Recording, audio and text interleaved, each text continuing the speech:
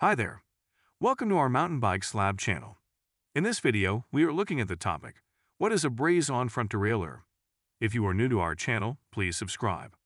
Also, you can like and comment on our videos so that we can get to know you better. We highly recommend you to read the full in-depth blog post by going to the link below. So, let's dive in. So many bike users wonder about special types of e-bike derailleurs, like Braze-On Front Derailleurs, which they haven't heard about before.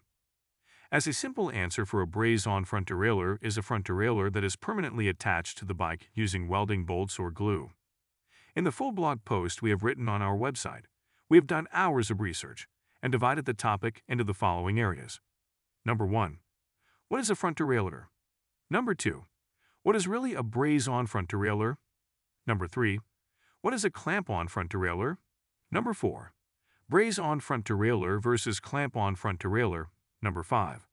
How do you install a braze-on to a clamp-on front derailleur? Number 6. How to maintain your derailleurs in good condition. And some related matters.